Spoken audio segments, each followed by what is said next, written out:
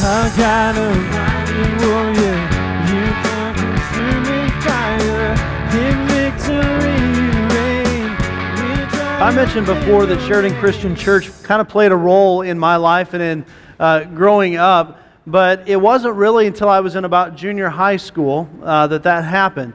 I didn't go to church that much as a kid, and that church, there was a couple of things that took place. Number one, there were people who actually cared about me. Like, it didn't matter where I was from or what I was doing, and that meant a lot because, you know, as having a single mom and a lot of dads that were kind of in and out. They were never like really dad, but you know, the guys were kind of in and out. And then when my stepdad came into the picture, he and I just never really saw eye to eye, more of a strict disciplinarian kind of a guy. And so to be loved, to be cared for, that meant a lot. And that really kind of built a bridge. And they were able to take some time and minister to me, whether that be through like youth group type of activities. Eventually I gave in and went to the morning church services and Sunday school. Or even just one of the guys saying, hey, what are you doing on whatever night? I don't even remember what night it was. And we got together and did kind of a personal study together. And he just wanted to build into me how to become a man of God. And that has really meant a lot.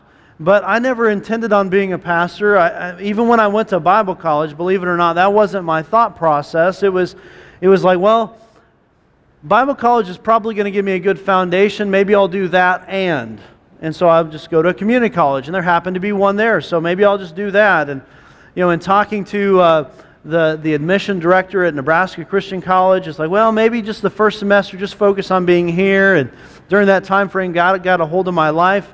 And then I went off to ministry. Believe it or not, after my freshman year of college, some church was brave enough, maybe brave isn't the right word, I don't know, dumb enough to hire me. I was not ready to be in any kind of leadership position. I mean, I was a baby Christian at best. Matter of fact, and I've shared it before, but this is something I kind of cling to. And I know that whenever she said it, she meant it positively, and I take it positively. One of my youth leaders had said, out of all the kids that came through the youth ministry, I can't believe you're the one that's a pastor. And so for me, that was like, you know what? That speaks a lot to where God's grace reaches and how it touches lives. And we're going to be talking a lot about biblical eldership, leadership within the church. And we're kind of leading up to that through the study of what's referred to as the pastoral epistles, specifically talking about Paul's letter. Paul was an apostle, a missionary. He went around and started churches, and he wrote letters to Timothy, who was in the community of Ephesus, helping the church to kind of get organized and trying to oversee good teachings inside of the church.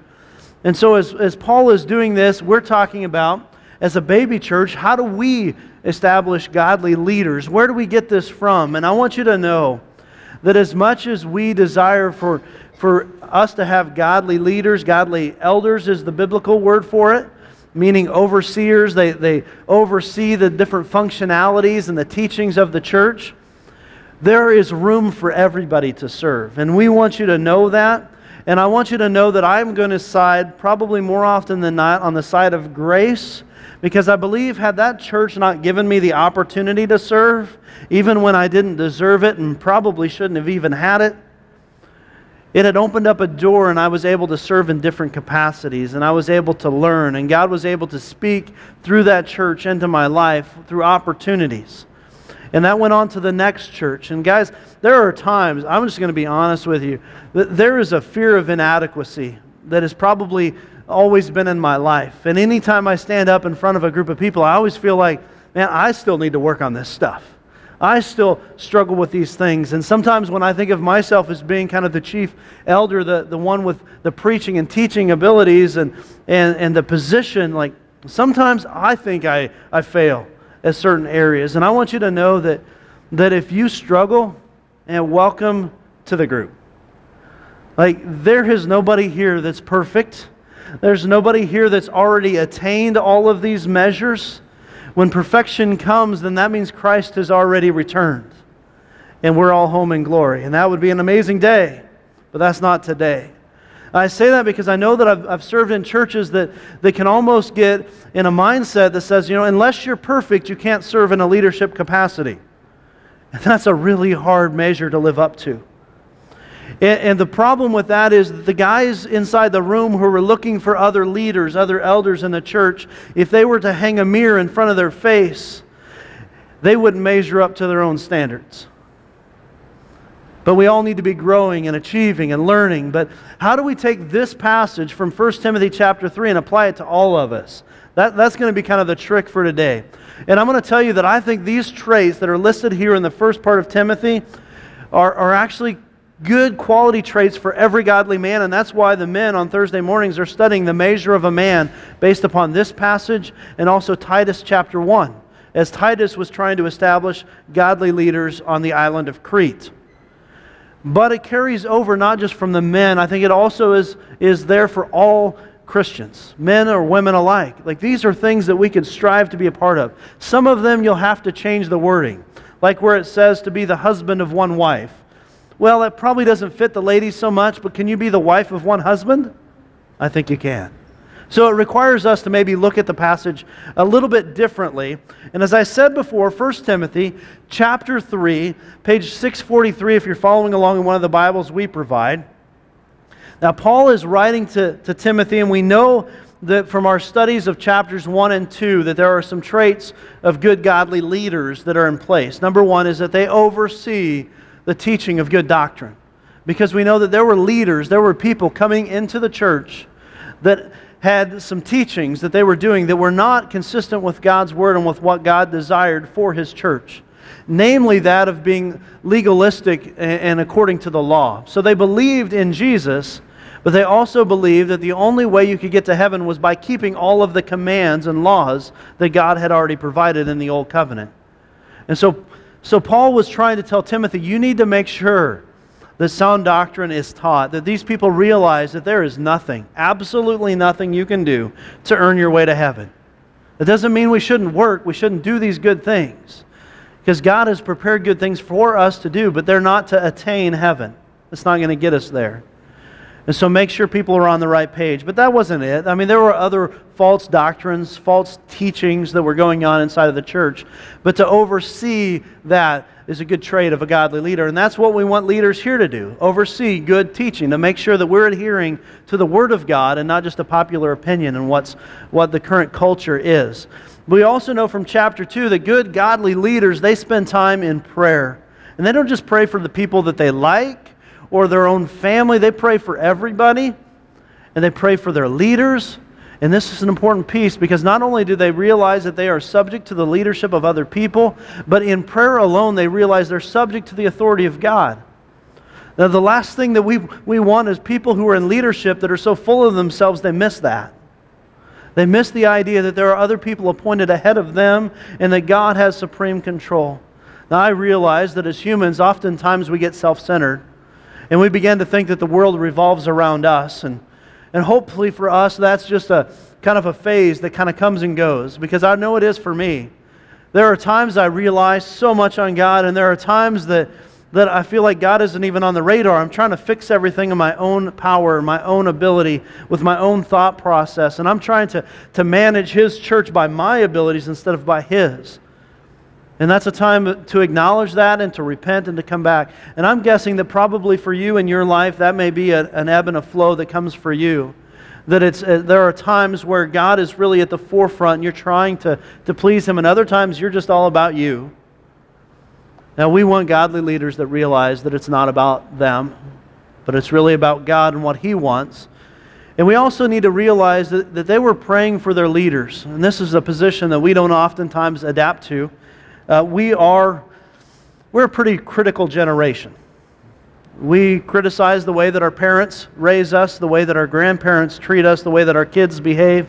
We criticize the teachers in the school. We criticize the government that's placed above us. But the reality is we should be praying for those positions of leadership.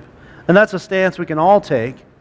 But we can also realize that as we study through chapter 2, that these guys were able to teach. And Paul says, it was for this reason that I was proclaiming the good news. That's an important piece. We want leaders, we want elders who are going to be able to teach and proclaim the good news of Jesus Christ. We call that the gospel. Now, as a leader, as an elder, that doesn't necessarily mean their job is to stand up here and preach week in, week out. It doesn't necessarily mean it's their job to lead a Bible study. But they should obviously be able to express to somebody else what Jesus has done, what His life has meant, and to be able to hold other people to that truth in Scripture. How can you oversee the truth if you don't have an understanding of the truth and you're not able to articulate that to other people? So that's an important piece. But in chapter 3 of 1 Timothy, we focus specifically on these qualities or character traits of that of elder. Now, when we say elder, I understand that that may be a biblical term that you're not familiar with. The term really means to oversee. Now, we know that today because we have managers. We have managers in the workplace, and they oversee the production line, or they oversee workplace quality control. They oversee human resources. There's lots of things that people can oversee, and so an elder is an overseer of the church. Oversees the good doctrine, oversees quality teaching, oversees the different programs, oversees the big picture of what's going on. And this is what Paul is talking about here with Timothy. So we'll read in chapter 3, verse 1. The saying is trustworthy. Timothy, you can believe me when I say this. If anyone aspires, they want to be in the office of an overseer, they desire a noble task. Like this is a big deal. Like this isn't just some nonchalant, yeah, I guess I'll do that, and then I'm never going to focus on it. Like this is an important piece. And if you say you're going to do it, there's a lot of weight that comes with this. And he goes on to explain, therefore, an overseer must be above reproach. Now, we're going to camp on this one, but we're also going to allow the next few verses to kind of sit underneath this heading. Because I believe above reproach is kind of an all-encompassing piece of information. To be above reproach is to have a good reputation. It's all of these good moral quality traits that fall underneath that heading. Like we want guys who are going to be a good leader at home. We want guys that are going to be a good business person. We want guys that are going to be the same yesterday, today, and forever. Just like that was the model that God set out before us. We want guys that they're not going to be up and down in their attitude. They're going to be more even keel. They're going to be very moderate, or the word maybe would be monotone, but not like steady there. But we do want guys who are steady.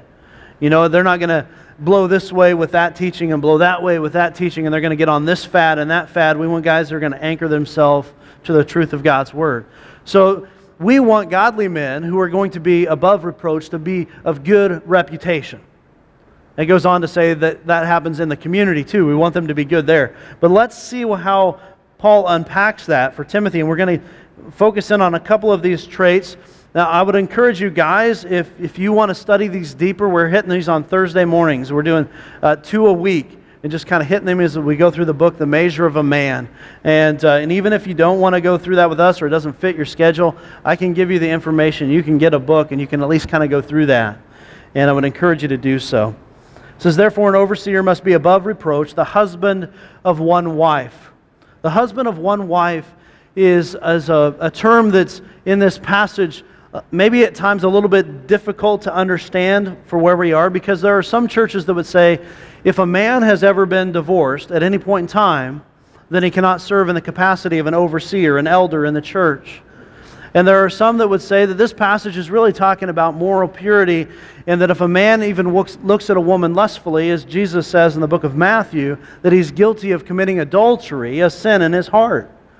And while those points could be true in some capacity, I believe that really what this was talking about was the culture and the climate at that point in time. There were obviously some people who lived a life of polygamy. They married more than one woman. And so Paul is trying to tell Timothy, like, this isn't right. This doesn't measure up to God's standard. Now, I understand that it can be difficult in that climate, that culture, for a man to divorce his wife and put her out to public disgrace and try to figure out how to care for her kids and what is it exactly he's supposed to do in this particular culture.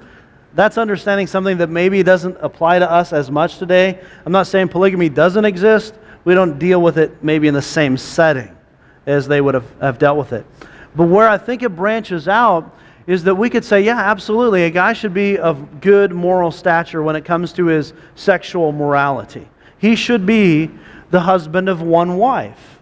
That means that he only has one wife. That means that he only looks at one wife. He only invests in one wife, because that's the standard. One man and one woman for life. That's how God created things to be. And as we look at this passage, then we have to ask that question, like, so if a man gets a divorce, does that mean he's automatically disqualified because he had this wife and then he's got that wife? Well, boy, we could camp on this one for a while, but there's lots of different measurements through that passage. Number one, like, at what point did he get a divorce? Was that before he came to know Jesus Christ, or was that after? Is he really a repentant guy? Did his heart and his mind change from the way that he was? Has he had enough time to really prove that in his life? You know, is he a saved, forgiven man? We see men throughout Scripture who are fallen men who could only be in leadership because of God's grace. And so I don't think this is any particular way other than that, just to say that this is a current state of being, just like all the other traits are. They're talking about the condition of the man right now and in recent history. Where does he sit? How is he going? And I believe it'd be a well-rounded group of elders to be able to evaluate, where is the man's heart really at? What is the condition of his life? But I don't think that that's necessarily a disqualifier or a disclaimer from leadership because a divorce has happened. But it could be, depending on the situation, if that makes sense. So how does this apply for women, or how does this apply for us in general? Well, obviously we want a man who's going to lead us, who's going to be morally pure with his wife, but we want, as individuals, to be morally pure. We want to be invested in one person, and we want to have that solid relationship, that commitment, that covenant that is just between the two people. That's not between the two of you and a friend with benefits. That's between the two of you and porn. That's between you and whomever you choose to invite into the relationship. It's really between the man and the woman, and with God's blessing and seal of approval on it, because He's the one that really makes the two become one. Now, as a woman serving in any kind of leadership capacity, I would say we want the same thing for the woman. I mean, we don't want somebody who's going to be running around and who's not faithful. We want her to be right there and solid with her spiritual maturity and her sexual maturity as well. Therefore, an overseer must be above reproach, the husband of one wife, be sober-minded. This is that moderate mindset. You're anchored in the truth of God. You're anchored in knowing that God is in control of all things. And so these huge ebbs and flows aren't huge ebbs and flows, because you know in the end Jesus wins. Because you know that regardless of what struggle you face right now, that God is in control of that struggle. You want men who are going to be even-keeled and moderate in that kind of mindset. And they're going to be self-controlled. Now, self-control is an important piece, but I think it's also a bit misleading, because self-control, as we give our life to Christ, we realize that it's really God's Spirit within us that helps to get us self-controlled. Because according to our own ability, it's really hard to get a handle on life. We try. Many of us, we try. We have this model for morality, and we want to live up to that, and we fail repeatedly. And it's God's power, the Holy Spirit in us, that helps us. But the reality is, they're not controlled by an outside source of situations, circumstances, or conditions. Like, I'll be a good man as long as somebody's watching me. I'll be good as long as I'm not away on vacation, as long as I'm not doing this or that, or I'll be okay as long as I'm with this group, but when I'm with that group, I'm a different guy. Now, we want a guy that's self-controlled, that's not tossing back and forth based upon the different cultures, the different groups, the different trends of society, or even within the church culture and what's hot and what's not. We want a guy that's just going to be right there, and he's controlled because he knows that that's who God has called him to be in Scripture. And that's true not just of guys, that's true of girls, and that's true of all of us in our spiritual growth. And we want them to be respectable, worthy of respect. Their life is lived in such a way that other people can't help but admire them. They're honest, they're trustworthy, they do what they say they're going to do. You can count on them. That's the kind of guys, that when they say, hey, I got your back, you trust that they got your back, and you don't have to look behind your shoulders. Most of us, we don't want that person who says, I got your back, when you can't count on them week in, week out. It's a really hard way to go. It's hard to fight that kind of fight, spiritual or not spiritual.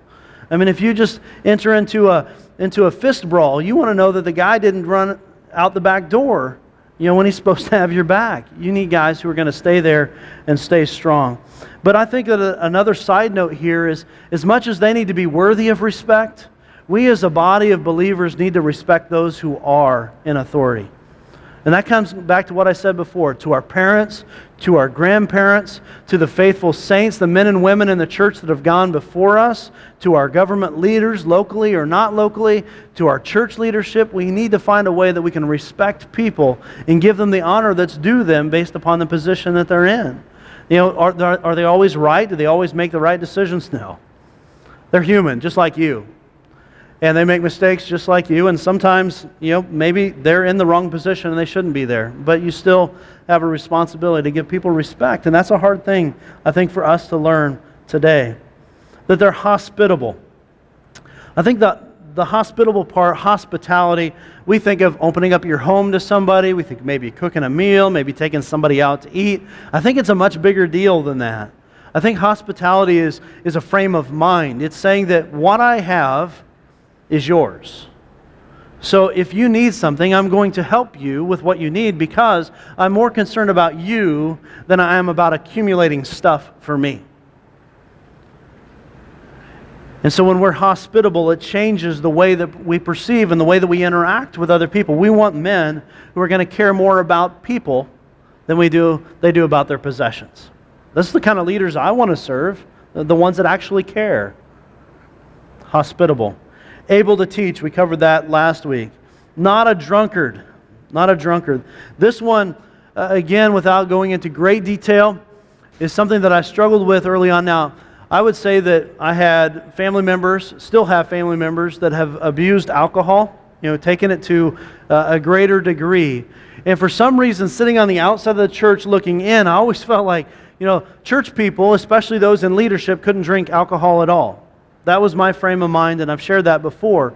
And I've also shared before that I don't drink. Does that mean I haven't had a drink? No. That doesn't mean that at all. Does that mean that, you know, if you invite me over and say, here's a beer, you know, that I won't drink it? I don't know what I'll do, but I probably won't. Okay? And it has nothing to do with what Scripture is saying. It's all about me. Like, I just don't like it. I'd rather have a glass of lemonade. That's just me. Okay? So whatever your situation is, you need to understand the biblical truth of things.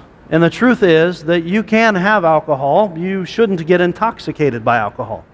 It shouldn't have you, would be another way of saying it. Because once it's got you, you're not thinking with a sober mind. You're not clear in thought. You're not self-controlled. Something else is now controlling you. And it's reducing your ability to think and act straight. I know, when I was in high school, I acted that way. I've experienced it. But as far as it comes to leaders, we want leaders who are not going to be controlled by anything. Now, I'm going to stretch this. I'm going to say it's not just alcohol. I'm going to say drugs. I'm going to say food. I'm going to say money. I'm going to say possessions. I'm going to say entertainment. I'm going to say whatever it is that could possibly consume somebody, that becomes your drive. And when that becomes your drive more than God does, you have just made a false god. You have made an idol, and you've put it in the place of where God should be. And so it doesn't matter whether that's caffeine or that's nicotine or whatever that is. If you've made that a higher drive than God, you have placed something where God needs to be. And my guess is we probably all struggle with something, if not some things, that take God's place.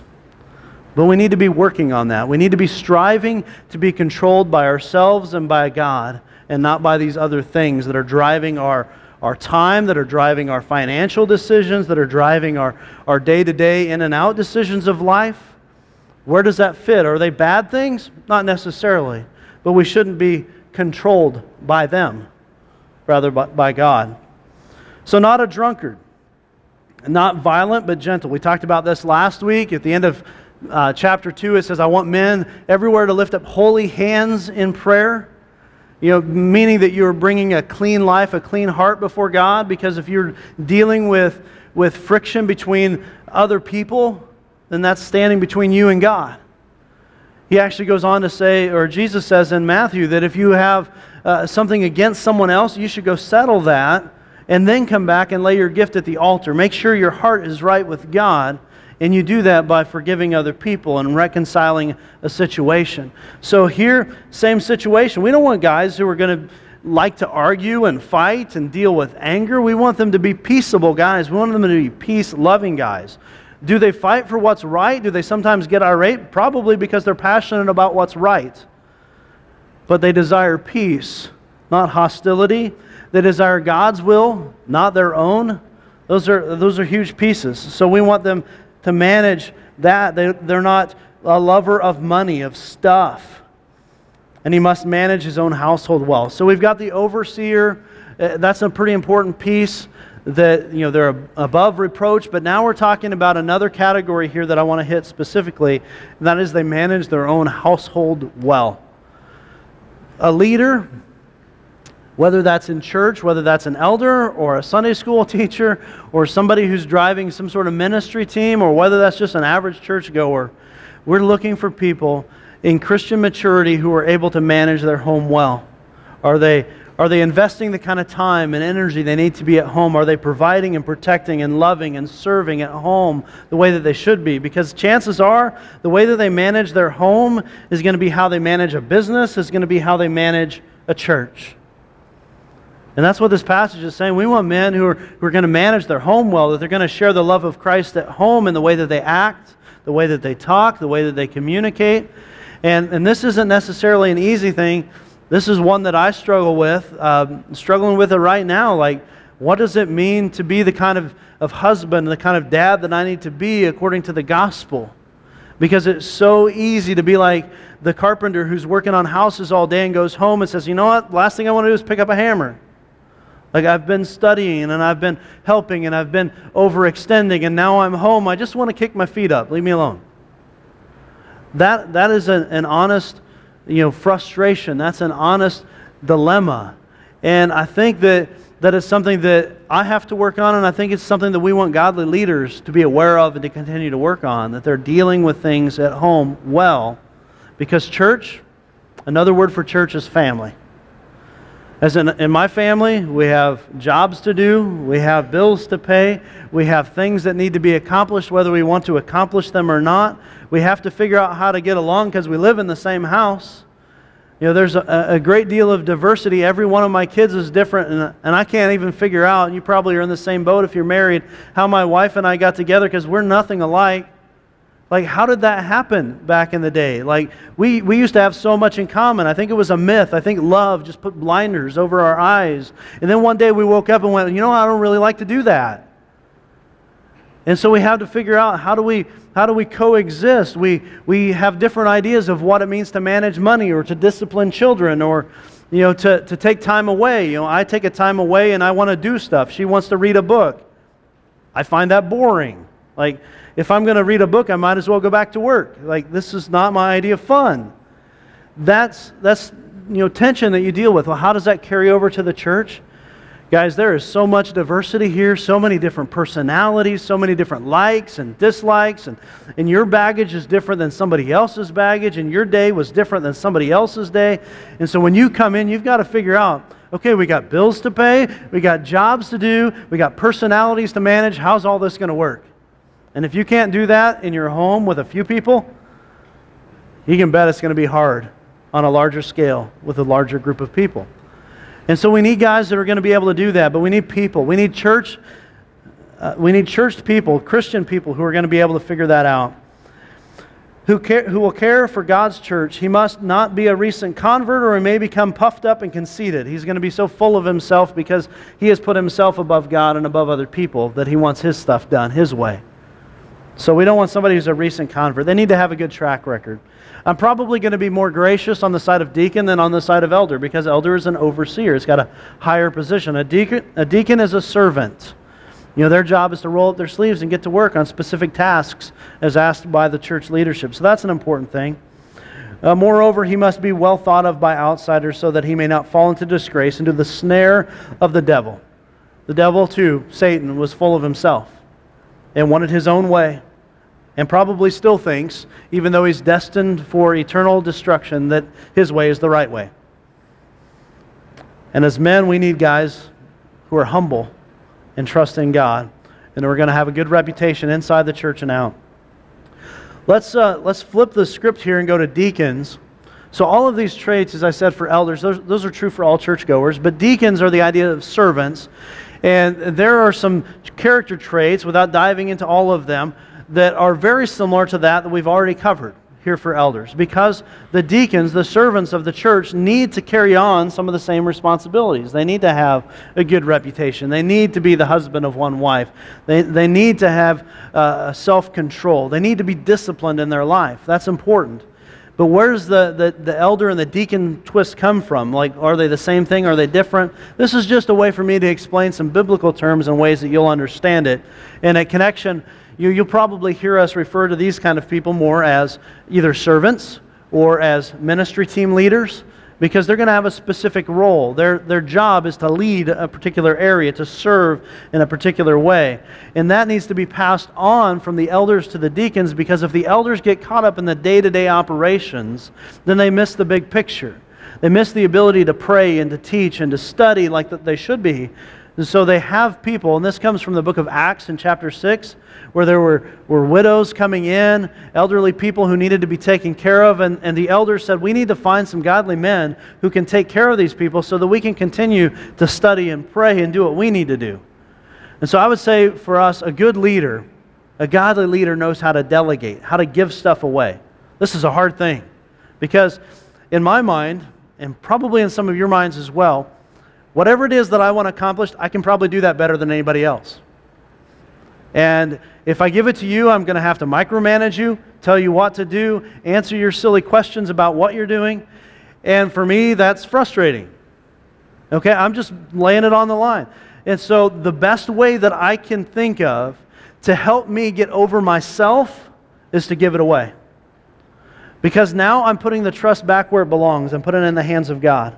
God, you are in control of this and not me.